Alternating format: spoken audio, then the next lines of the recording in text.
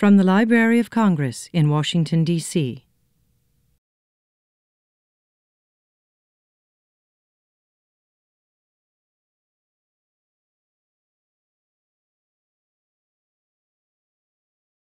Good afternoon, everyone, and welcome to this talk by Jason Stahl. And for the introduction, we're happy to have Klaus Laris with us today, who is former holder of the Kissinger Chair here at the Library of Congress and is currently on the faculty of the University of Ulster. So, Klaus. Thank you very much. Thank you, Robert. Appreciate it. Good afternoon. I have the great pleasure of introducing Jason Stahl to you, our speaker today. I also see the Librarian of Congress, Dr. Billington, in the audience, and I would like to extend my welcome to you. Jason is a holder of the Jameson Fellowship in American History here at the Library of Congress. The Jameson Fellowship is awarded jointly by the Library of Congress and the American Historical Association. This fellowship is named in honor of J. Franklin Jameson, a founder of the AHA, former chief of the library's manuscript division, and first holder of the library's chair of American history. It is a very distinguished fellowship, and naturally, the competition to obtain it is very hard indeed. Of course, we are very pleased that Jason is our latest award holder. Jason Stahl was educated at the University of Minnesota, where he obtained both his MA and his PhD in modern history. He has been in residence at the library for the last couple of months. He is busy converting his PhD dissertation on the influence and impact of conservative American think tanks into a book. It is entitled The Right Moves, the Think Tank in American Political Culture from 1916 to the Present. I hope I'm not giving away a secret by saying that the editors at Cambridge University Press are currently reading his manuscript with great interest. Incidentally, Jason's surname, Stahl, means steel in German, and I can assure you that his book manuscript has a solid and thorough quality that we associate with steel in general. In his manuscript, as in his talk today, Jason deals with elite conservatism in the form of think tanks such as the American Enterprise Institute, founded as far back as 1943. Jason uses his investigations of the cultural role of the American think tank in the years since 1945 to demonstrate the merging of political and institutional history with social cultural history.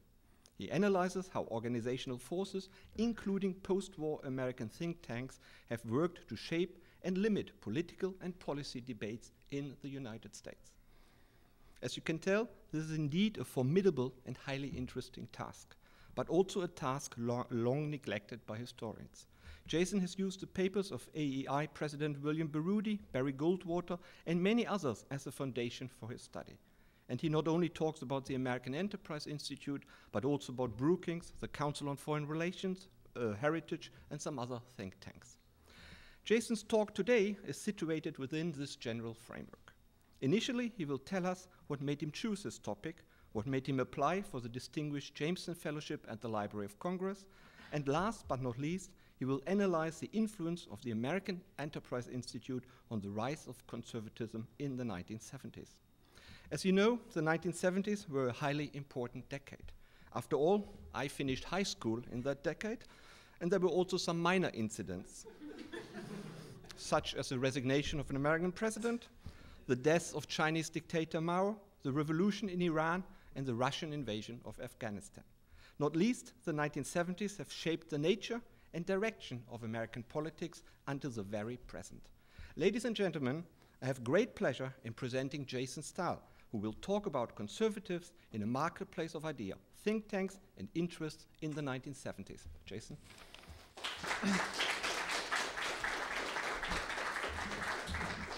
Thank you, Klaus. I appreciate the old German pronunciation of my last name, which I don't get to hear often. I should thank at the outset the American Historical Association, the Library of Congress, of course, the Kluge Center, Klaus as well, and thanks and good afternoon. As Klaus suggested, with this talk, I want to sort of talk to you about a before and an after, in the way that this is a long-term dissertation to book project. So what I want to sort of go through here is how the work I've done here at the library has really altered my thinking on this long-term project of mine. So about a year ago, as Klaus said, I did defend my dissertation, a post-World War II history of the rise and historical development of the conservative think tank. For those unfamiliar, conservative think tanks are best understood as research and public relations institutions that house conservative intellectuals. In this dissertation, I attempted to make the case that conservative think tanks emerged in the post-war period as sites designed for theorizing and selling conservative public policies and ideologies to lawmakers and the public at large. Because of this emergence and because of the power they came to wield, my broadest claim in the dissertation was that think tanks were instrumental in the turn away from New Deal liberalism towards a more conservative government orientation. They helped and continue to help plan all sorts of conservative public policies and have been instrumental in getting more and more Americans to accept the identity conservative. In writing this work, I'm writing against much of the history of the field as it's been practiced for the last 20 or so years. Over this time, historians of post-war conservatism have been primarily focused on what's come to be known in the field as grassroots conservatism. This moniker was popularized by Michael Kazin, a man of the left himself, who's a political historian. In 1992, wrote a very influential book review, basically imploring historians to, quote, overcome our cosmopolitan cultural tastes and liberal and radical politics to study the right. Kazin stressed in particular the need for social historians to use the methodologies of social history, that is, to study up, so to study political movements from the grassroots. As Kazin put it, the left political leanings of most historians had led them to neglect, quote, research projects about past movements that seem bastions of a crumbling status quo or the domain of puritanical, pathological yahoos. Other well-known political historians at the time, including Alan Brinkley and Eric Foner, were urging scholars, including their own students, to move in this direction, so to study the right from the bottom up. Thus, since the early 90s, historians of the American right have been creating this whole new field, which really looks at this sort of bottom-up way of examining conservative social movements.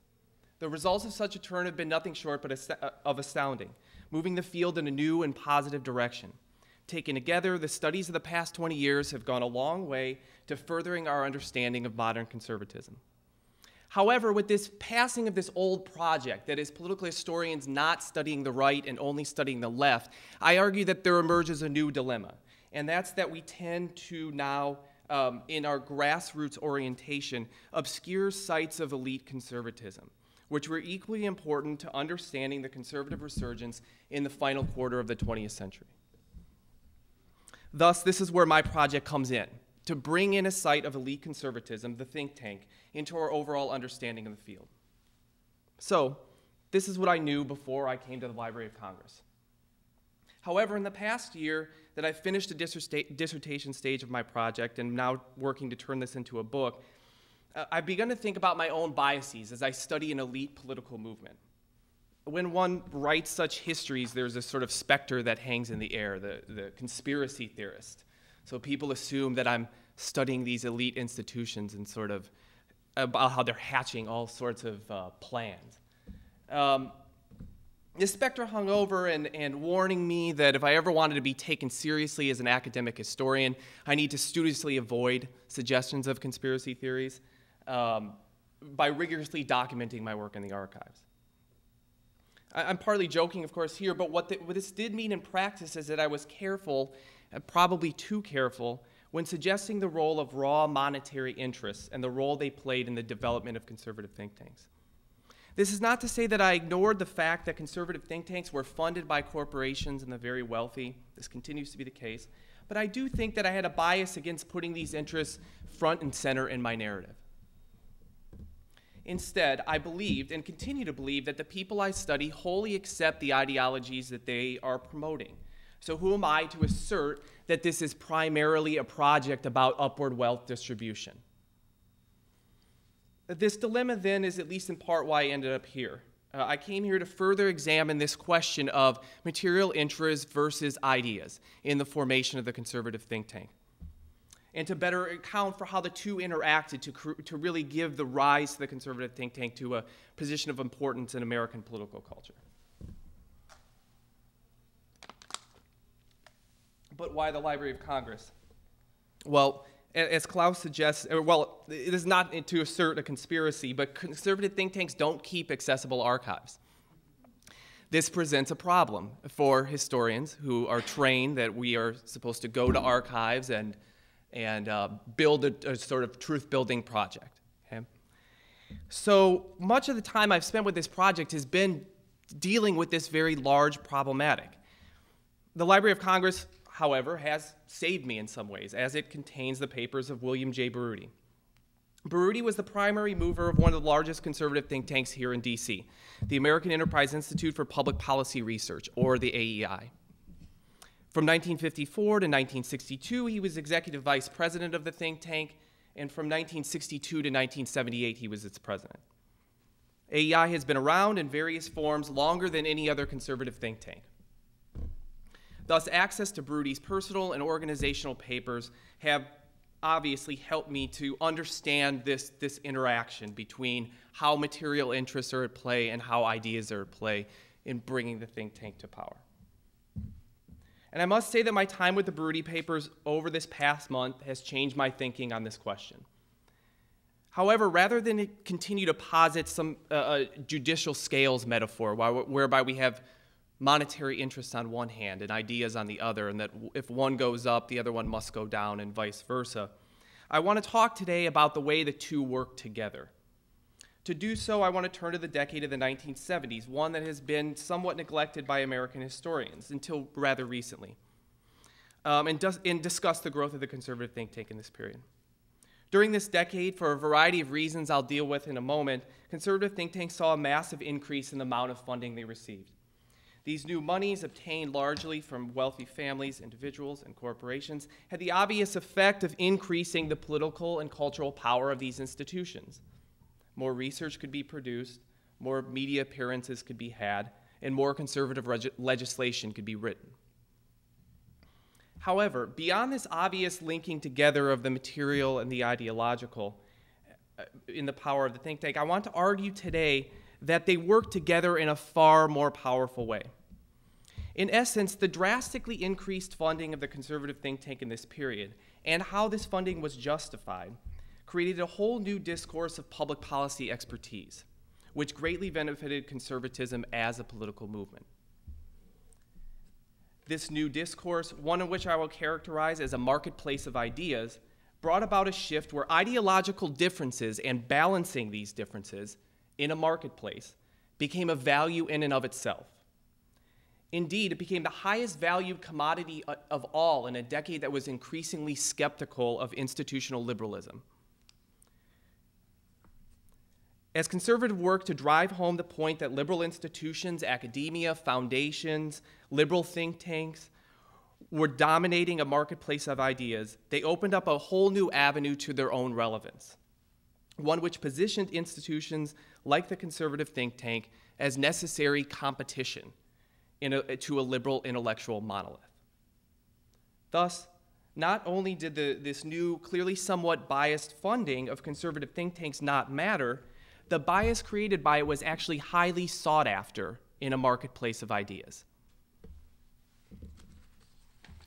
This created a massive shift to a new language of public policy argumentation, one which would greatly aid in shifting policy discussions to the right and would allow conservatives entrance into public policy debates by virtue of their identity as conservative. It was merely enough that they could create competition with institutions that were deemed hopelessly liberally biased. This shift, one which I'll characterize as from belief to being, created a new dominant discourse of public policy expertise and debate, which I would argue still exists to this day. However, such a discourse had not always been operative in policy debates in the United States. When AEI emerged in 1943 as the American Enterprise Association, or the AEA, there existed a deep suspicion of any organization that claimed to speak on behalf of business or corporations in general.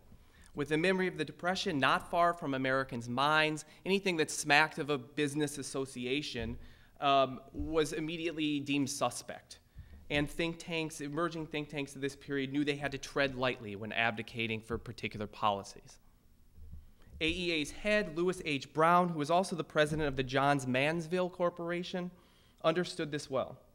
He knew that his organization, a partnership of top executives and leading business and financial firms, would have this bias immediately taken into account when promoting public policy. Thus, in his opening speeches for the organization, Brown tended to couch the nascent think tank's interest in diplomatic language, such as the need to, quote, re-educate every man, woman, and child in a deep faith in the American way. He also engaged in one of the most acceptable forms of conservative discourse at the time, anti-communism, when he declared all liberal reform could be a Trojan horse for Marxism itself.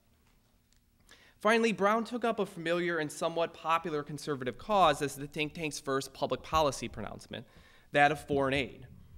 After visiting post-war Germany, Brown and AEA commissioned a 250-page report, which, according to Business Week, suggested, quote, rebuilding Germany is at the heart of Western Europe as fast as possible to get Germany off the backs of the American taxpayer.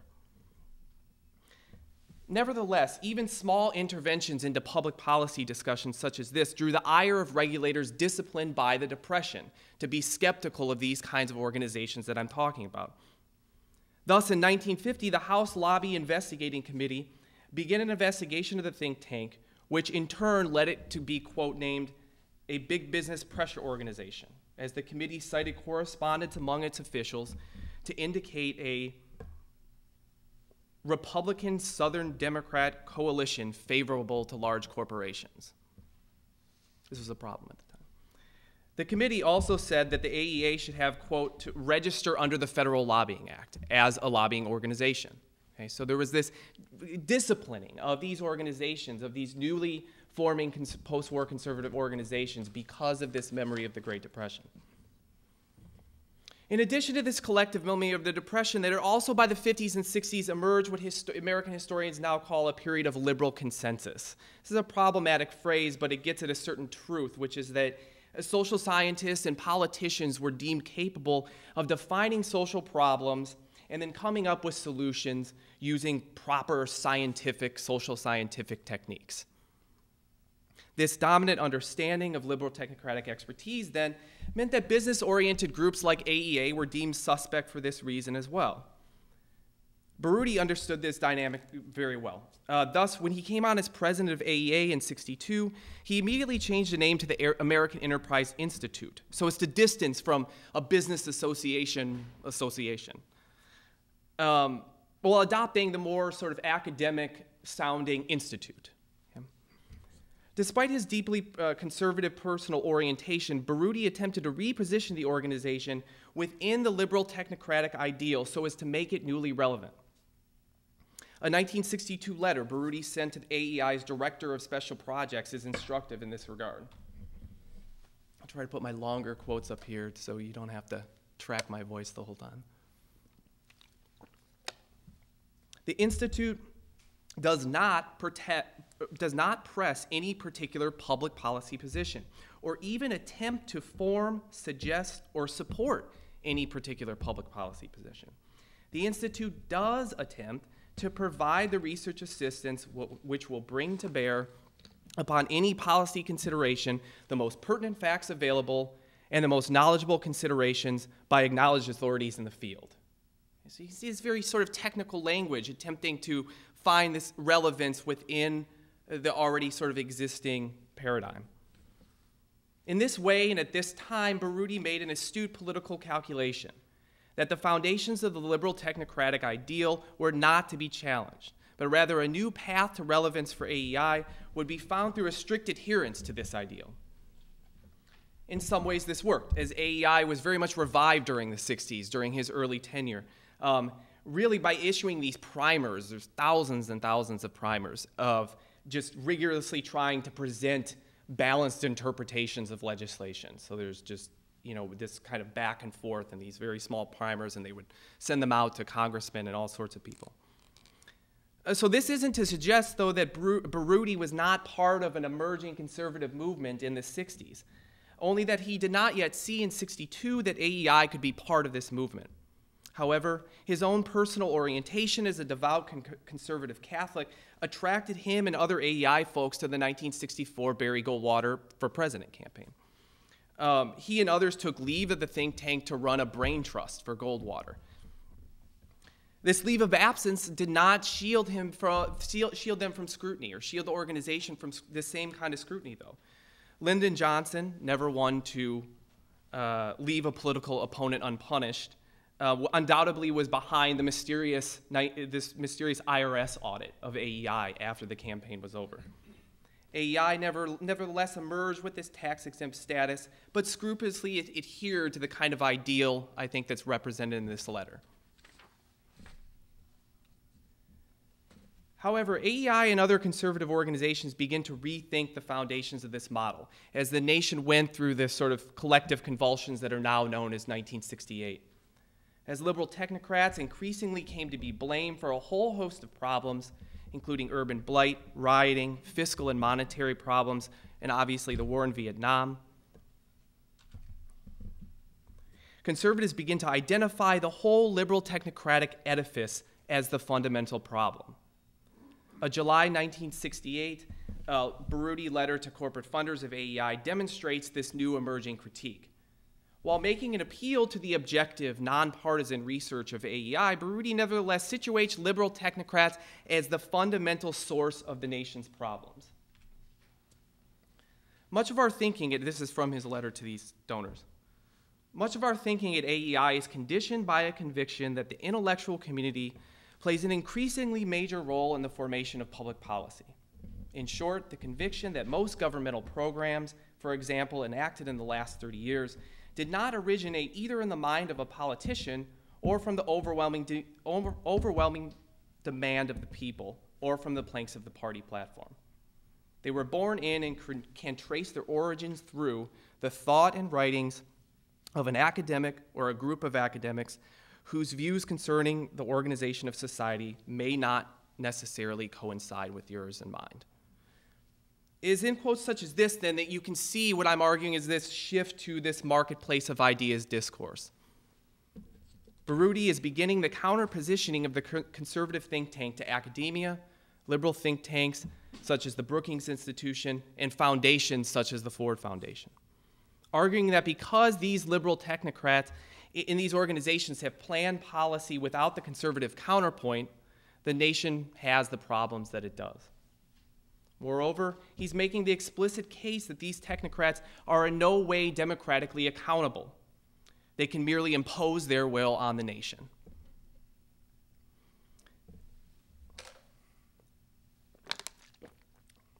As the 60s turned into the 70s, this critique of the liberal establishment was ramped up full force from AEI and other conservative sites. Within the White House itself, President Nixon issued an order in 1969 that, quote, all White House staff people as well as cabinet people are not to use the Brookings Institution because of its bias against conservatives and the administration. Nixon aide Tom Huston suggested an IRS audit of Brookings or even a break-in to, quote, foreshadowing things to come, to, quote, go after the classified material which they have stashed over there. Right? So there's this real sense that they're planning and plotting and hatching all these various schemes, and there needs to be something done about it. In the end, however, it was suggested that the White House, quote, play the Brookings game itself through the development of a counter-establishment of conservative think tanks and foundations designed to promote conservative causes.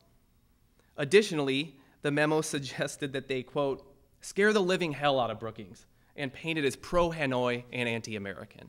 Right? So you can see the way in which there's a sort of usefulness in sort of counter-positioning this new project. It was with this counter-establishment project that AEI would obviously come into play. In a 1970 internal memo, a writer for the think tank declared that liberal technocrats at Brookings had been engaging in, quote, an assault on the political, economic, and social structure of the country, end quote, which was, quote, largely financed by major infusions from financial resources from the Ford Foundation. You can see they're all sort of talking about the same thing around this same turn of the decade period. By 1971, letters to corporate and conservative foundations from Baruti were stressing the need to build this counter-establishment. So here Baruti again is writing to funders of this think tank. Essentially what is required is a serious effort to right the imbalance reflected by the continuing and even accelerating impact on public opinion formation and public policy determination. This cannot and ought not be attempted through action against such existing centers, the Ford Foundation, Brookings. It can only be achieved by assuring similar resources to institutions and centers not similarly oriented. The goal of such an effort would be to make certain the American people are exposed to varying points of view on public policy issues. It is essentially that fair competition exists in the arena of idea formation.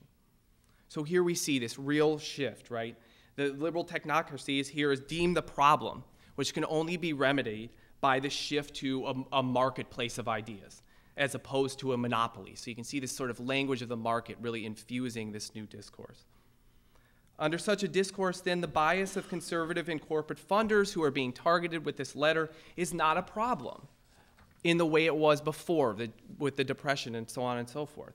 It's not a problem, but rather a solution, which is needed to balance what is seen as a monolithic liberal establishment. Indeed, this particular discourse formation actually presents corporate and wealthy interests as fundamentally powerless, as the little guys struggling to make their voices heard in a marketplace.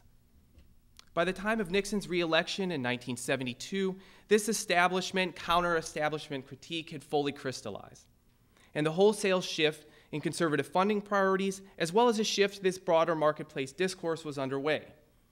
In late '72, Nixon aide Pat Buchanan wrote a memo to the president arguing for the creation of, quote, a new cadre of Republican governmental professionals who can survive this administration and be prepared to take over future ones. A counter-conservative government in exile, that's his phrase, institutes which could serve as the repository of conservative beliefs, end quote. Buchanan was skeptical that AEI could fill this bill, assuming they were wedded to this nonpartisan ideal.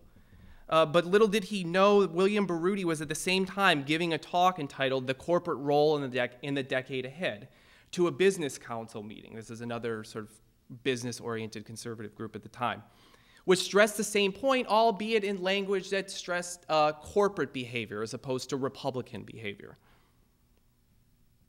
In his speech, Baruti argued that the, quote, corporate class had abdicated the intellectual arena and were giving money to institutions like Brookings, the Ford Foundation, and universities which did not support their values.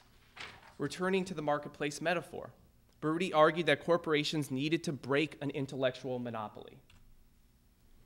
To break this monopoly requires a calculated, positive, major commitment, one which will ensure that the views of other competent intellectuals are given the opportunity to contend effectively in the mainstream of our country's intellectual activity. There are such people. They can be encouraged and mobilized. Their numbers can increase. But that can hardly happen without the reordering of priorities in the support, this is a confusing sentence, in the support patterns of corporations and foundations, at least by those corporations and foundations concerned with preserving the basic values of this free society and its free institutions. He's a very sort of rapping writer, sorry. Here we see Baruti, less than a decade after writing this AEI letter talking about scrupulously adhering to balanced presentations, to all this sort of thing, fundamentally altering the project of AEI, openly declaring that the Institute had this new purpose, which was to openly advocate for the corporate class. Whereas the 62 letter is technical in its advocacy of objectivity, this speech is more akin to one given at a political rally, urging corporations to stand up for their values in an intellectual and monetary marketplace. As for the reordering of priorities advocated by Baruti in this speech, this quickened throughout the 70s, as corporations and conservative individuals, through their own foundations, begin to add their money and voices, money/voices, to the marketplace of ideas. In 1970, AEI only had a staff of 18 and a budget of slightly more than $1 million. But by the early 80s, the staff had increased to 150 and an annual budget of over $10 million. To take but one example of where this money was coming from, it's worth noting that from the middle of 1969 to the middle of 1973, AEI received almost half of its $8 million budget over that time span from a single source, conservative millionaire Richard Millen Scaife, who, along with Joseph Kurz and John Merrill Olin, used their foundations to really infuse think tanks like AEI and the Heritage Foundation, which is founded in '73, with new monies. Additionally, the vast resources were now pouring into AEI coffers from corporations. By the middle of '74, Baruti had really honed his pitch to these folks using a new fundraising letter here. This draws off the earlier Business Council speech. Paul McCracken recently said, "A free society can tolerate a monopoly in the production of widgets, but it cannot survive a monopoly in public policy idea formation." In public policy idea formation. The results of such a near monopoly in this intellectual community are clearly evident. It is certainly safe to say that the long-term trend line in public policy has been towards more rather than less regulation of business, towards higher rather than lower taxes on business, in short, towards more rather than less government intervention in the private sector.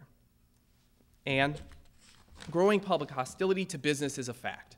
Effective competitions of ideas is the American Enterprise Institute's approach to the problem. So once again, we have the discourse of the market here being used to dissipate any sort of critique of corporate donations, as such donations are welcome to create this new competition. But it was not only conservative institutions who were buying into this new emerging discourse. The institutions of the so-called liberal establishment begin to internalize this critique and sought to remedy it by, quote-unquote, leveling the marketplace. Thus, in 1972, the Ford Foundation gives AEI a $300,000 grant. So this is the institution they've been critiquing, for several years, right? Gives them this new grant, and it also gives them 2 additional grants throughout the 70s. This gave both institutions credence to declare that they were working to level the marketplace by adding self-identified conservative voices to a competitive field. Likewise, traditional media sources, which are often situated, we still see to this day, as part of a liberal establishment with liberal bias, begin to turn to conservative think tanks in their stories in the name of balancing the marketplace. Many of these same sources also begin to do full-page, full spread stories on AEI, adding to its marketing and branding strategies. From 1975 to 1979, the New York Times, Newsweek, Business Week, the Los Angeles Times, Esquire, U.S. News and World Report, among others, did lengthy promotional stories for the Institute, all of which stressed this competition of ideas framework.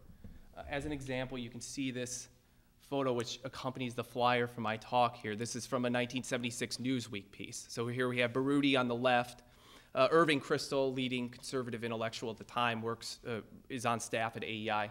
And you can see AEI's Baruti, Kristol, a counter Brookings for right thinking, right? So this is just a standard sort of news story and adopting wholesale this framework.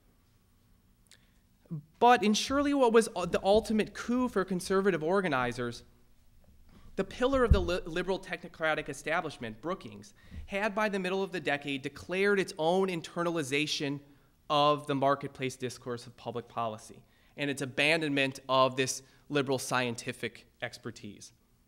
A March 1977 LA Times article declares, Brookings needs help. Help wanted. Republican. Deep thinkers with high level of experience in government, economics, foreign affairs. White House background helpful. Apply Brookings Institution, Washington, D.C. Dignified Brookings isn't about to do anything as crude as place a want ad, but the fact is that the renowned think tank, many of which regard as a citadel of liberal democratic ideas, has a new president, Bruce K. McLaury, who wants to recruit some prominent Republican scholars. McLaury hopes to attain for Brookings a more balanced ideological image, and in the process to obtain more financial contributions from the corporate world. Then in 1978, U.S. News and World Report does a joint profile of AEI and Brookings, where we're given sort of similar rhetoric. Consequently, the key word at both organizations these days is diversity. There has to be a diversity of views to keep the place credible, explains Brookings McLaury, himself a Republican. We don't want anyone looking at us and saying, there's a voice you have to be suspicious of because it speaks from a particular perspective. AEI's Bill Baruti Jr., summing up what think tanks are all about. Bill Baruti Jr., the son of the father I've been discussing. Puts it another way, what we want is a competition of ideas. So taking these news items together, what we can see by the end of the decade, is how there's been a full internalization of the conservative marketplace discourse of public policy by institutions that had been critiqued through this particular way of speaking. Brookings is seeking corporate donations in the name of ideological and material balance. It's hiring Republicans, including as its president, to offset concerns that it's too one-sided. And there's a full flipping of the discourse from the previous decade, where there's the new voice to be suspicious of is not corporations, but liberally minded institutions. This new acceptance of the marketplace metaphor by the very institutions being critiqued by conservatives is what truly leads to a hegemony of sorts for this particular way of speaking about policy. And so it was in the 1970s, where we see not only a shift to conservative policies, which would come to fruition under the election of Ronald Reagan in 1980, but also a wholesale new shift to this new way of argumentation. First and foremost, this shift allowed the dissipation of concerns over corporate donations, as I've said, as merely another voice to level a marketplace of ideas. And also it created a shift from belief to being, from a content of policy to political identity as the most important factor, not the only factor, but I'm arguing the most important factor. This, I would argue, is the germination of the elite media discourse which we live with today, where balancing public policy debates between two sides or competing sides in a marketplace of ideas takes precedent. Thank you. Step aside now. Thank you very much indeed for a very stimulating and interesting talk. It certainly also gave us a good overview of your work here and what you have done so far, what you still intend to do. I'm sure you're prepared to take some questions. Of course. Let's open the floor. Who would like to ask a question, please? Yes, please. Yes, thanks very much. It's fascinating. I have a couple of quick questions. One, what impact did the resignation of President Nixon have on the think tanks, and how did they spin that? What is the discourse? And second, this attempt at balance, and I'm fascinated by the way in which you interact with the media in a means to push back against liberal bias. It seems, however, that paradoxically, rather than balancing out, it's led to a retrenchment of ideological positions. Only to look at, say, to give an obvious example, Bill O'Reilly versus Keith Olbermann. So is that also related to some of the discourses that you've been looking at? So the balance is not really balance at all. Okay. Okay. As to the first question, I would say. I'm sorry. The first question is how does Nixon's resignation play into this process? Historians now, American historians of that period, really talk about Nixon's resignation as being fundamentally working into conservative narratives at the time. You can't trust the federal government. So sort of paradoxically, there's a way in which Republican failure becomes conservative success, because it's feeding into their emerging forms of politics at the time. So that's how I would answer your first question. The second question is balance versus retrenchment. I think that I don't necessarily see them as being counterposed to one another, right? That what AEI is advocating for here is that there will be different ideological positions. Now, I would argue that you have this sort of whole left-right paradigm that kind of goes like this. So in a way, your Keith Olbermann, to use your example, right, is what he is. So you have a shift here. So it doesn't necessarily foreclose there being liberalish or left points of view, but what it does foreclose is being an arbiter between those views. Okay, so when you have institutions such as, let's say, the New York Times, right? If they're going to write an article on healthcare reform or something, there'll be voices positioned, but not necessarily an attempt to kind of work through what might be the underlying public policy substance here. Thanks very much. Yes, Caroline. Yeah, sort of along that line of thinking, if you go back to the early paradigm of so-called scientific evidence, scientific thinking, implied in that, I think, is that policy is based or should be based on grounded in evidence of some kind. And so, if I'm understanding this as ideological balance becomes more important, then what happens to the notion of evidence-based policy? I don't want to use scientific, but just policy that's somehow grounded in reasonable people's best understanding of the evidence. It's subordinated. I mean, that's precisely what I'm arguing here, is that with the emergence of this new discourse, you have a subordination of that.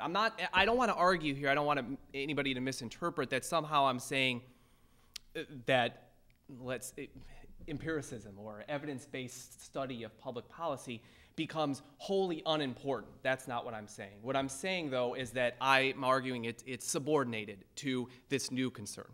And this new concern is that it's more important to have different representations, right? It's more important to have a cacophony of voices as opposed to trying to maybe dig a little deeper and talk about what will be the substance of this policy being proposed. Thank you. Yes, please.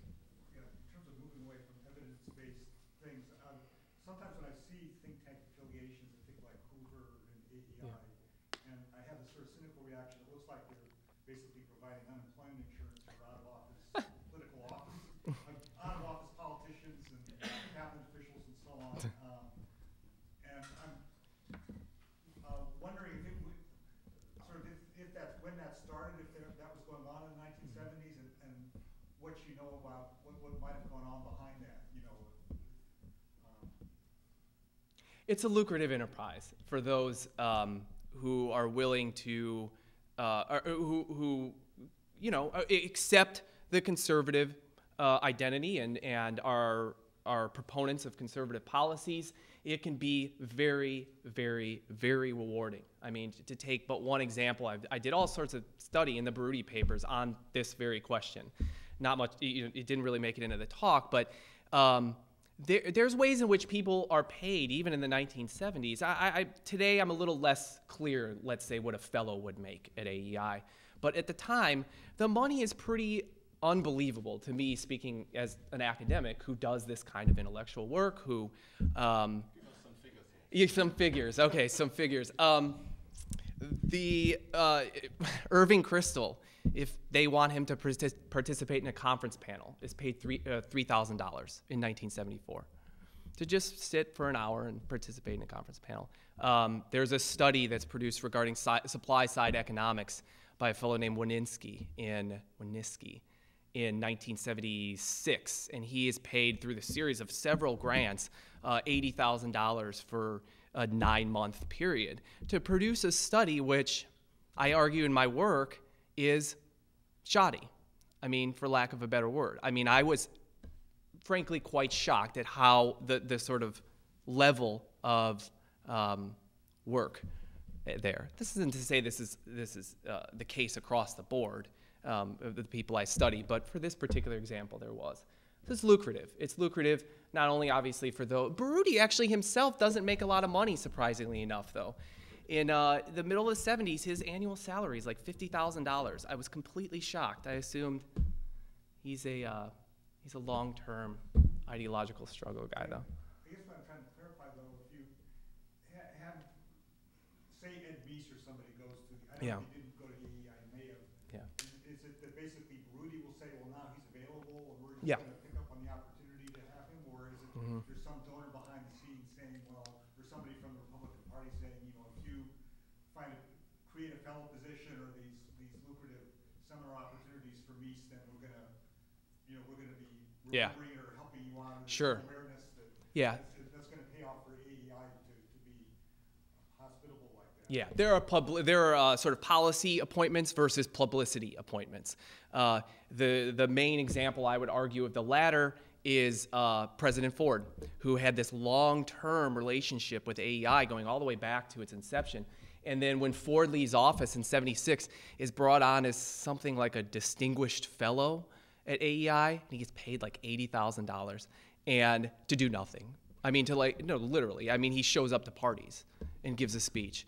And he makes a lot of money for AEI. I mean, I would do it if I were them. I mean, they put him on staff and, roll him in for a dinner and get, $1 million from the dinner. So obviously yeah.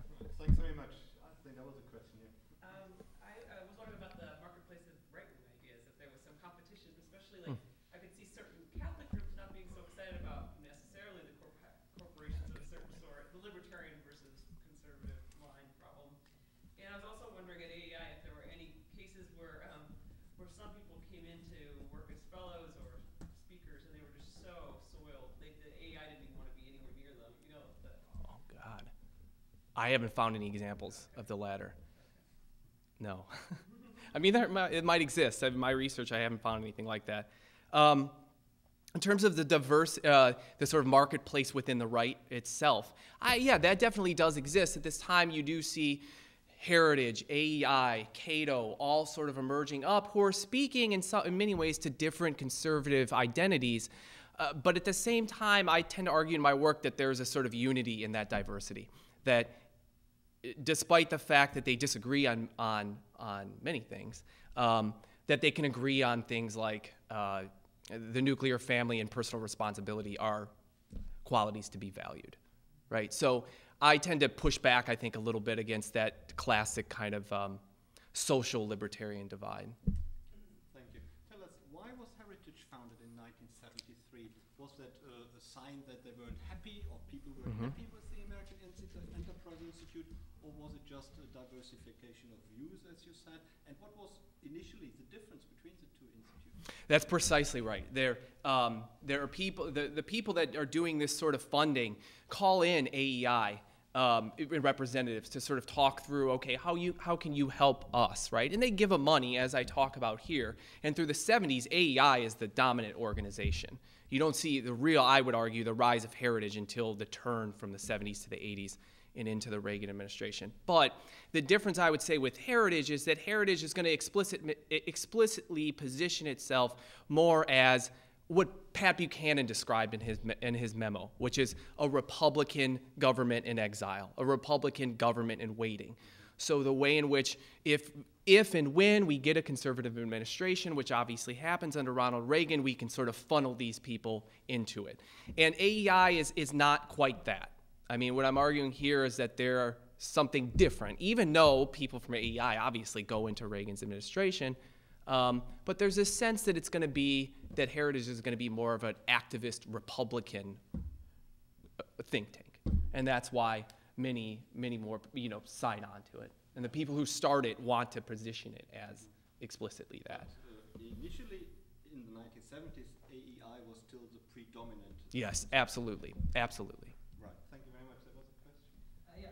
Two questions. First of all, do you think that this rise of think tank, both conservative and liberal, is a contributing factor to the polarization of American politics, or more a symptom of it? And the second question was, this rise in conservative think tanks and sort of reaction against the great consensus, Keynesianism and so on, do you think that's just these think tanks were working exclusively as an American phenomenon? Were they working in a vacuum? Or is this something, were they working with British and European right-wing think tanks, or like British Institute of Economic Affairs, stuff like that? I'll take the first question first, because I write about that in the first chapter of my dissertation, how particularly in the 40s and I start saying book and not this first chapter of my book. How in the 40s and the 50s, there's really a transnational working here. The Institute, all these names blend together, Institute for something Enterprise in Britain. They work with these, Joanna's work on, these sort of transnational alliances between these conservative networks are really strong, even in the 40s and the early 50s, surprisingly. I mean, there's the Mont Pelerin Society, all of these classic sort of transnational allegiances. So yes, those are definitely there and helped the people I'm talking about all intersect with British economists and so on and so forth. Polarization, I mean, it's probably going back to Sabarno's question, I would say yes in some ways, because you have a new discourse that fundamentally places as its highest value one's own identity, what one says one is. I would say yes, that does increase a polarization, but also I think the more fundamental point is this kind of shifting of the whole spectrum rightward that I'm arguing in my work, despite a polarization, really does benefit conservatism. Because you have this internalization of the critique that I'm talking about. So every reporter that's writing a story, every person at Brookings has this critique in their head, is sort of self-policing themselves, right? So that allows kind of this to happen. Thank you very much. We may have time for a final question. Dr. Billiken, please. I think it's a very interesting contribution to the general problem of interaction between serious scholarship and serious public policy support work. And that might be another framework, just conservative and liberal. Brookings, for instance, was originally the conservative opposition to the New Deal. Very much true. It was set up as.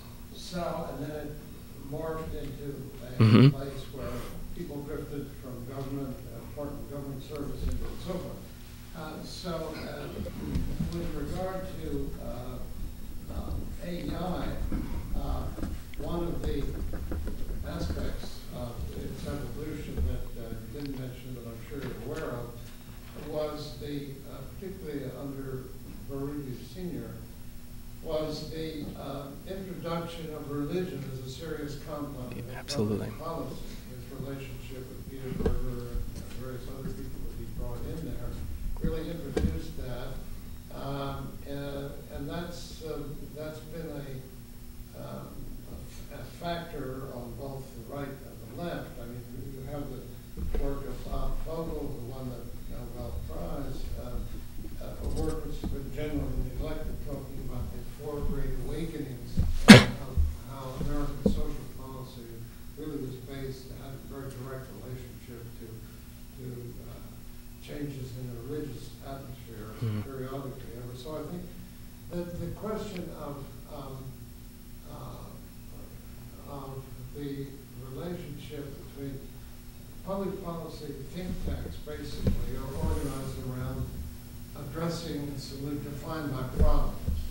University scholarship is defined by departments, divisions of the intellect. And I happened, Baruti was chairman about half the time that I was running and basically setting up the Woodrow Wilson International Center for Scholars, which is another kind of think tank. Sure. And he was very supportive of my basic emphasis there, which was to organize it by regions and cultures of the world. Oh. One aspect of his activity that's received very little attention, I don't know the extent to which it's discussed in the archives, was that his role as a kind of ecclesiastical statesman behind the scenes. He devoted an enormous amount of attention to, apart from the AEI, and apart from being the chairman of this institution, which he was perfectly supportive of my winding it up in the region of the world, because of course his son led these immigrants basically, and his statesmanship, for instance, within the Catholic Church and within the religious community more generally, was one to encourage the conciliar direction of the church, which was always much stronger in the East, where it had to compete with Orthodoxy, Eastern Orthodoxy, which had this emphasis. And so, as a kind of Lebanese Catholic, he was very influential in what would generally be considered a liberal. Oh, interesting. I hadn't heard that. Or at least partially liberal direction. I mean, you could argue whether he's liberal or conservative. The whole cultural liberalism is our cultural conservatism is very, or liberalism, whatever you want to call it, or both, are very different from economic liberalism and conservatism. So I think my general point would be to congratulate you on a very nice coverage of the elements, but to point out that there's a more fundamental cleavage in Washington and Washington's life between is there to be fundamental national scholarship in the humanities and social sciences where there is in hard science and medicine or not? Does the federal government have any role in it, either as a dispenser of money or as an ingester of ideas? And the Wilson Center, certainly, during my time, we set it up as a center basically on the side of fundamental scholarship rather than a vote of confidence that there is such a thing as fundamental research in the humanities and social sciences, quite apart from the social utility. Or is the question of instant social utility going to dominate the intellectual agenda? In the post-Civil War period, Washington was the intellectual and research capital of the United States. It was not until late in the 19th century that the university community went over to the German model from basically the British model. That is to say, formed around the library and the laboratory, so that fundamental scholarship spread out all over America, rather than the catechism in the classroom, which was the collegiate British example, which but it was a really profound change. And with it, but it's interesting, the whole chapter, the words anthropology and sociology were physically invented in Washington in the post-Civil War period. You had the National Geographic Society, the Cosmos Club to take care of the rest of the cosmos. There was an enormous sense, Joseph Henry, the greatest American physicist of the 19th century, running the Smithsonian Institution. You had Lincoln's second appointee at the Library of Congress building this place up. You had the first international university in the United States, which was Howard, set up for the African American diaspora, not just for African Americans. You had the only ecclesiastical,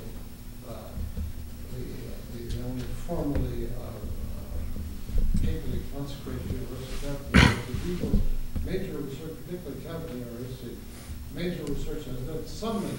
The German university system is adopted in America, partly by the Morrill Act, partly by the evolution of the more established universities. And so, for a period, at one time, Washington was dominated by fundamental research rather than public policy research.